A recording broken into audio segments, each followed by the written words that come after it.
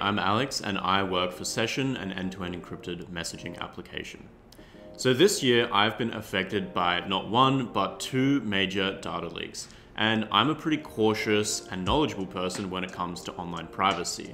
So how exactly did this happen? Or really, am I actually getting lucky here? Given the amount of data that's being shared online all the time and the amount of leaks that are happening these days, maybe two is actually not that bad of a number. Now, it got me thinking, can I improve? What recommendations would I give to other people to try and make sure that their information isn't leaked? And I've come up with 5 key tips to try and stay more private when you're online. Now, some of these tips are going to delve into the side of security as well, but it's obviously important to keep in mind that these concepts are super closely linked together a lot of the time. So I'm going to go from number 1 to number 5, probably the easiest and simplest steps at the start, and then at the end, number 5, things might start to get a bit more extreme. So number 1, try and use a password manager, try and use 2FA when it's available to you. This is a really simple step to try and increase the security of your accounts online. Obviously, you don't want those to be getting breached.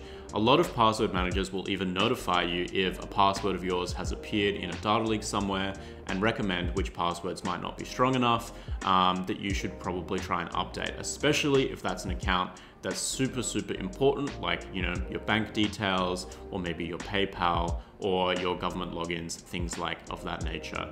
If you want to get a little bit more intense about it, you could also get a YubiKey or some other kind of hardware access 2FA. There's a lot of criticisms about 2FA and how secure it necessarily is, especially SMS-based 2FA. But if you use a YubiKey, that is a really safe and secure way to do 2FA for your accounts. Tip number 2. Have a look at the applications, especially on your mobile device, and check out the permissions. What exactly are those apps accessing? Are they accessing a microphone when there's not really any reason that they would need to? Are they streaming a lot of data or downloading things in the background when you're not actually using the application? It's worth taking a look and checking what information is being stored, what it's accessing, and what it might be sharing with other apps or things on your device as well. If you're on iOS, a lot of the time when you download a new app, you'll be prompted and you get this option to ask apps not to track. Now, you can also review this in your settings if you want to anytime and try and prevent applications from tracking you across multiple different devices, multiple different applications or accounts that you're using. Tip number 3, try and have a look at encrypted alternatives, whether it's your note-taking app.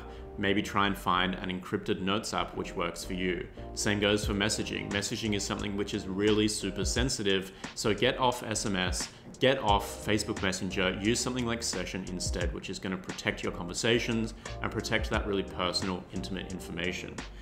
At the same time, you know, like there are some applications which you might not necessarily think about as much. You know, things like health-based apps like pedometer apps or period tracking apps. It's really valuable to encrypt that information as well because it's got sensitive health data, which obviously you don't want to be sold and traded and shared online or, you know, leaked because there's some incompetence or something goes on at a company. So even applications which you don't necessarily use every single day or you might not be thinking about, it's worth checking and seeing, hey, is there an encrypted alternative that I could be using instead? Tip number 4. Where you can, try and de-Google your life. Try and use free and open source software instead. Don't use Gmail, use Tutanota or Proton or something like that.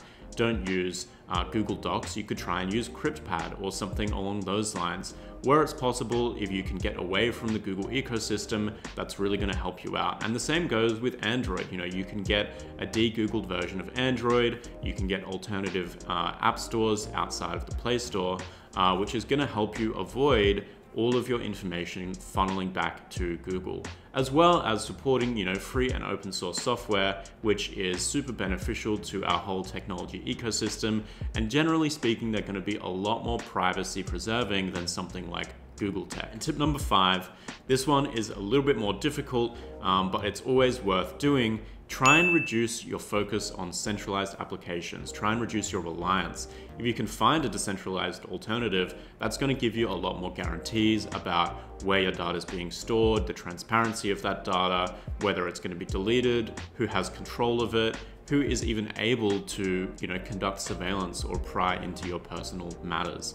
You know, for example, instead of using something like WhatsApp, which is centralized and owned by Meta, you could use something like Session, which is decentralized. So no one person has access to all of that information, and data leaks become much more difficult and much more uncommon, completely, you know, almost impossible really for your messaging data to be leaked from Session in any major way. So those are the 5 major tips that we recommend to try and increase your privacy.